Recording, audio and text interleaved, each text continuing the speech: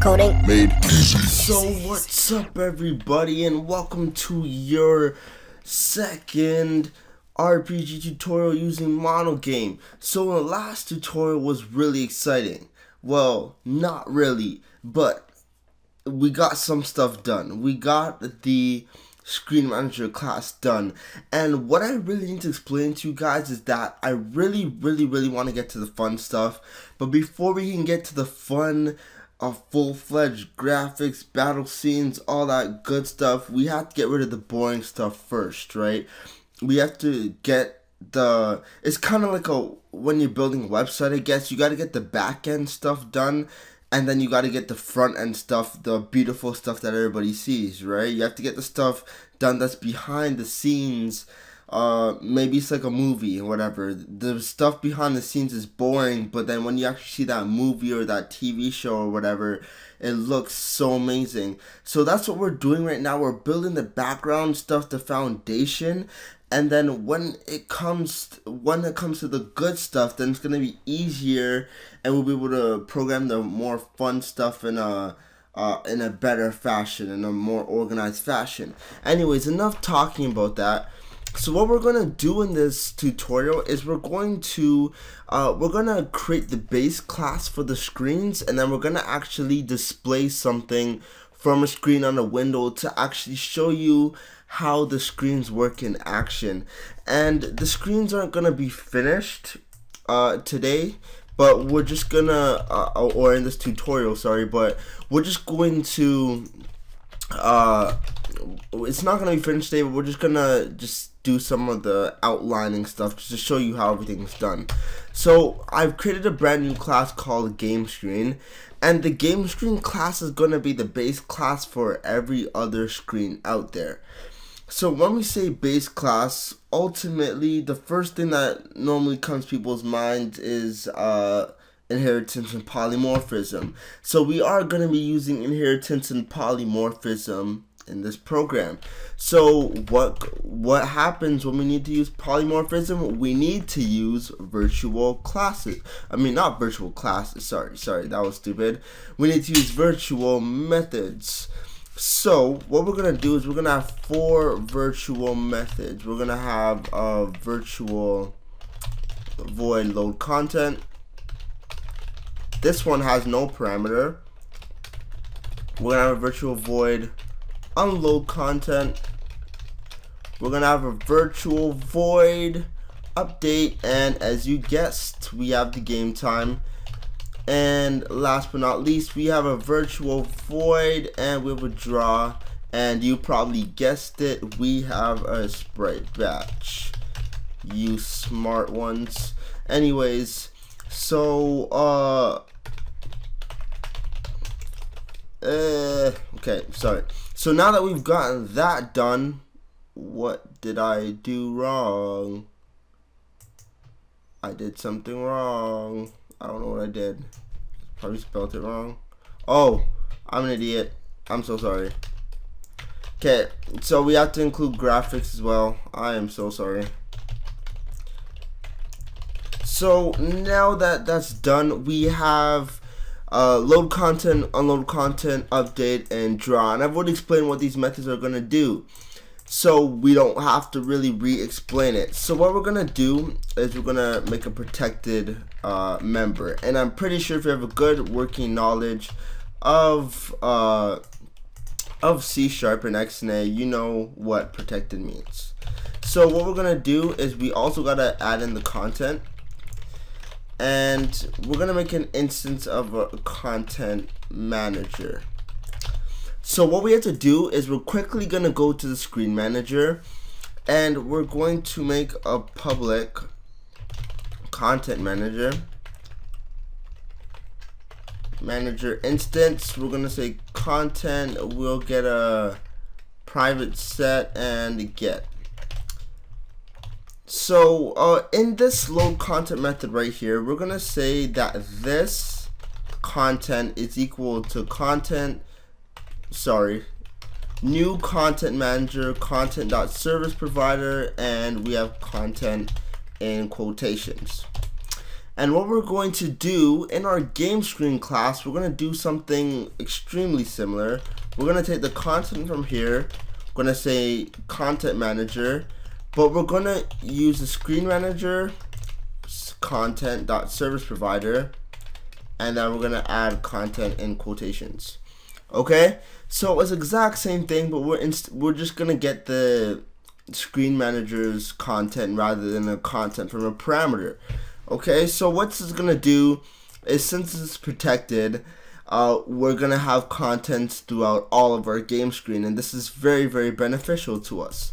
So whenever we load in objects or we do something, when we load in images or sounds or whatever we want to load in, we want to unload what we loaded when we're done with that current screen. So we're just gonna make a call to content.unload, and that will unload everything that we've loaded using the content manager.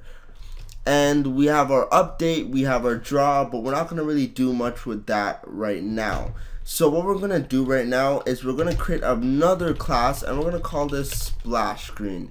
So this splash screen class is gonna be the first screen that we actually see, and as you probably guessed, we're going to inherit from the GameScreen class. So what are we gonna do? We're gonna override everything. Now before I override it, I'm gonna include the namespaces that are needed. That's all. So we're gonna override the unload content, the update,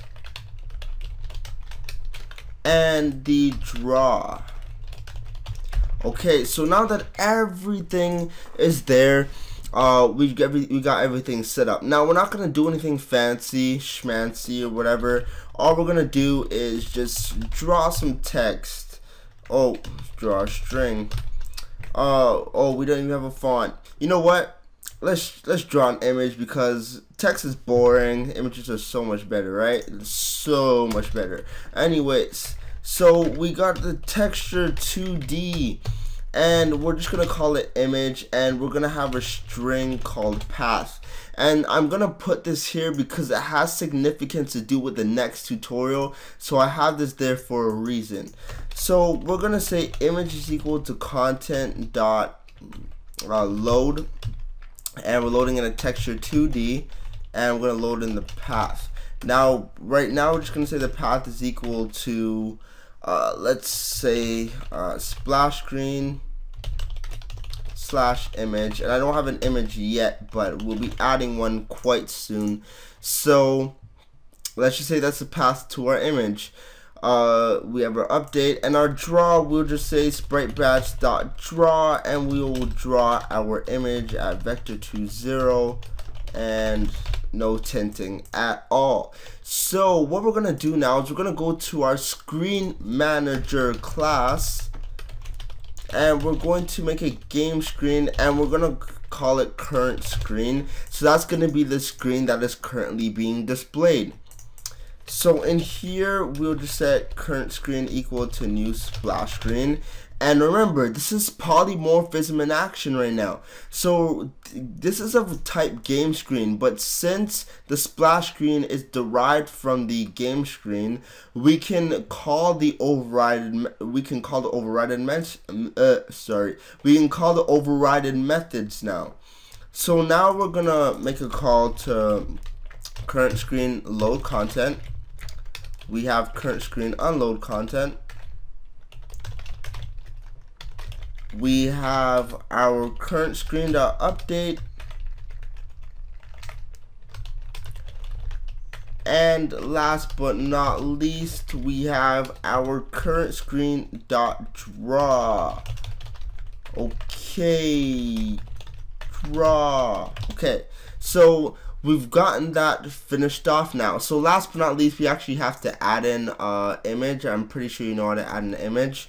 What I'm going to do is just create a folder. I'm not sure if you'll be able to see this, but I've created a splash screen folder, and I'm going to be adding in an image, an existing image. Let's see. Let me take one from an old project, or take from here. So I have my image, it's called image 1, and so I gotta change that there. Oh, is it not loaded in? Is it? Yeah. Okay, so it has loaded in, and what's gonna happen, what should happen is it should be drawn to the screen, and it isn't. That's quite embarrassing. Let's see what we did wrong. So since Screen Manager doesn't exist in the current context, that does not make any sense to me right now. So let's see what is going on. Okay, so that was pretty weird. I was reading on the internet, it was saying something about the target framework. I don't know, for some reason it just wasn't detecting my namespace. If you get an error like that, let me know. But all I did was just right click and I said to set a startup project. And once I did that, it just worked. I don't know. But if you have a problem, then please let me know. I will help you guys out. But I think it was just my project. If you're continuously having problems, then start a new project and try it again. But it shouldn't really happen to you. Sorry. So what we want to do is, you want to, before you run this, you want to go to game1.cs. I forgot to do this. And we want to do spritebatch.begin and spritebatch.end, or else we're gonna get an error. Okay, so let's run this, and voila, you can kind of see it, sort of, maybe. So what I like to do is I like to change to black sometimes, and voila, it looks very beautiful. Coding made easy in light blue or electric blue, whatever it is. So anyways, that is it for this tutorial. I hope you enjoyed it. Thanks for watching. I hope you look forward to the next one, and bye for now.